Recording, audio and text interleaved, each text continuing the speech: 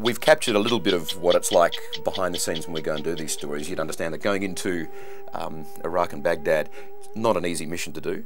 Number one, you get to fly in commercially now, which is interesting from the previous times I've been in there, so the airport works fine. We had to wear body armour for a while. We had 4 vehicles that were armour plated. I mean, the windows, you tap them, they feel like concrete. And a security team, fully armed security team.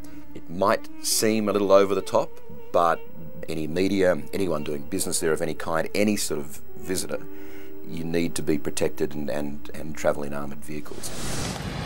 So it's just for the run in, because Baghdad, the main road from the airport to the centre of the city, was during the war the most dangerous road on earth. It's got a lot easier now to travel on, but this is just a safety measure. We won't be wearing these all the time, but they insist that we, as the cars are armoured, they want us armoured and protected as well. So we suited up, we armoured up.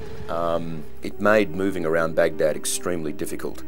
The checkpoints are all still in place. The American military don't arm them anymore, but the Iraqi army and the Iraqi police and the various Iraqi security forces do. So we went to do an interview at one of Saddam's palaces, which are now owned by the government, and the government has all their ministers and deputy prime ministers in them. And we had to strip down essentially and go into one armoured vehicle and squeeze into the back of this big armoured Land Cruiser to get into this place, which made it hard because it was an hour and a half through checkpoints just to get to this one meeting. Yeah. I see Jamal there in the front.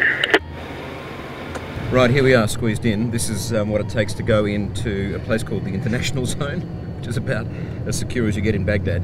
We're going to go and interview the Deputy Prime Minister, but we've had to strip down to one vehicle, the barest amount of gear that we could fit in this car, and just the minimum group that we need to go in and do that interview. And we're hoping that all the right permissions are there, that all the right approvals there. It's taken a long time to work this one out. So.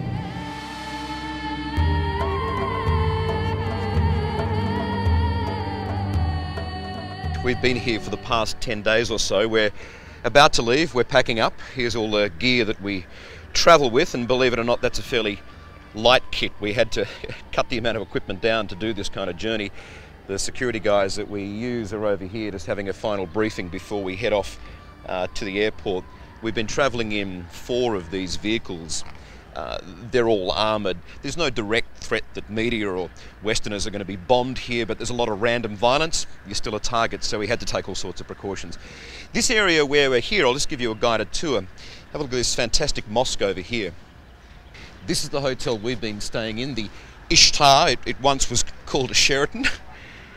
And this is quite a notorious hotel. The story goes around here that Uday Hussein, Saddam's son, used to enjoy partying. Up at the top here, there's a nightclub, and there was a wedding here once, and in quite some gruesome detail, the locals will tell you that Uday came and found the bride, took her for himself, and threw the groom, her husband, off the balcony, straight down into this car park.